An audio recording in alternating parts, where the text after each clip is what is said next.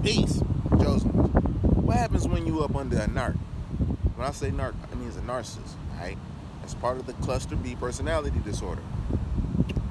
What happens is you get idolized, devalued, and then discarded, depending on what the narc needs you for.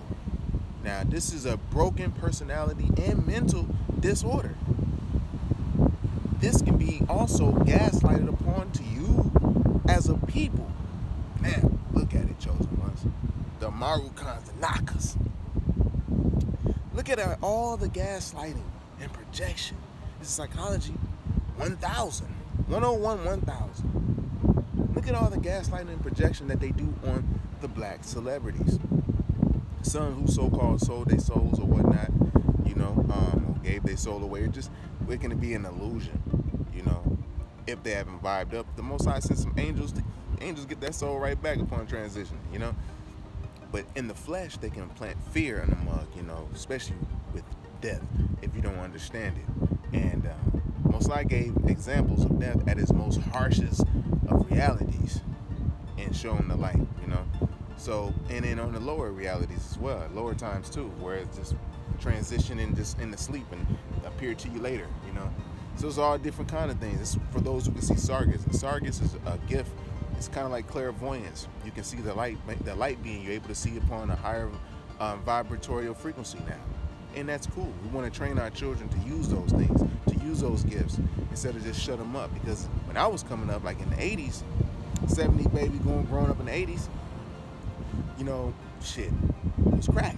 So our parents were gone all the goddamn time. So we had to raise ourselves off cartoons and inspirational cartoons and catch the cream from that and try to be the best that we can be from doing that, Let alone we was eating the wrong foods because we was being spiritually attacked. And when you spiritually attack somebody, you give them the wrong foods, you give them foods that plant parasites in them, so it'd be easier for the entities, the Drujas, which is the just beings who just roam the earth plane, who got gangs, all that shit. You know what I'm saying? They're not higher up in the spiritual world, but they there. I'm talking about who got rank is the one who's are the false gods and stuff like that, because they had your ass on the other side doing the same damn thing, but you can't die, so they know how to torment you and shit.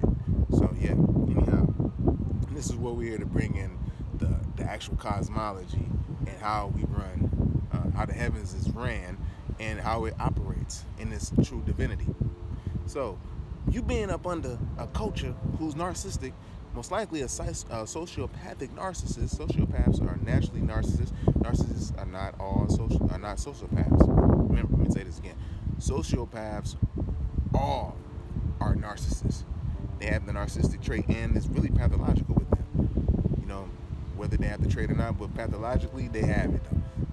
But all narcissists are not sociopaths or psychopaths. But in reality, this is all psychopathy. So it's like where you line up at it, anyways. But narcissists, most likely, when it comes lying down to it, I ain't gonna say most likely, they're not sociopaths.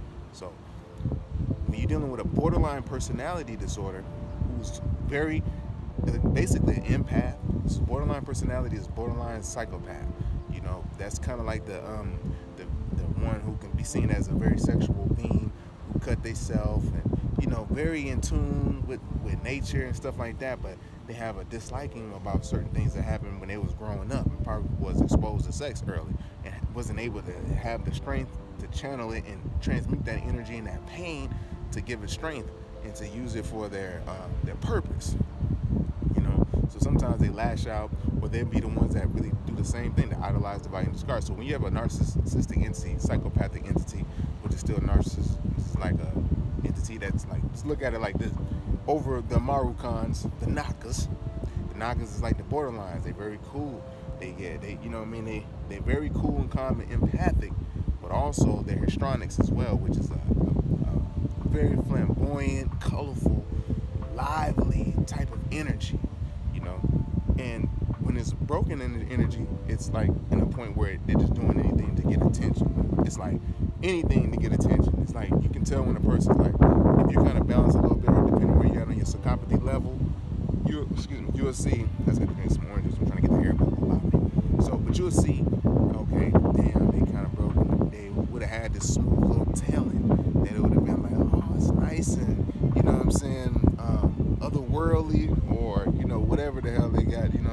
alternative look they got to themselves, and they give us style, you know. Histronics, cool. Like, you know, I'm histrionic. I already know. I know mine. I'm histronically with, you know, borderline, and you know, never really was a narcissist, but I was more of a psychopath. So I know my whole little thing. You know what I mean? And that's the whole thing. You got to find out yours and balance it out. Because we, as Nagas, we know how to deal with each other. Because we know each other's sciences. We've been around. Our gene is around longer, so we know how to adapt. The new genes, they don't know. They just, the spirits got up in them. They probably was, some of these beings were made in laboratories and shit like that. So the spirit that was breathed into them was lowered down in the vibration and wasn't ripened yet. And so when they came into the flesh, they not even have time to even ripen. So they're doing some shit that's ass backwards. You can say gay or whatever, just doing opposite of what nature is. It's just like, damn, they're not even done. So what the Naga try to do, just like how any borderline try to do to their narcissistic boyfriend, they try to help them out. They're like, damn, you ain't done yet. I know something wrong with you, man. You seem like you're just void of nothing. Like every time I put some water in you, you're always leaking out. Same thing with the Marukan and the, you know, the colonizing entity, because you got the real Europeans who were black, or what we call black, we'll have to use their terms right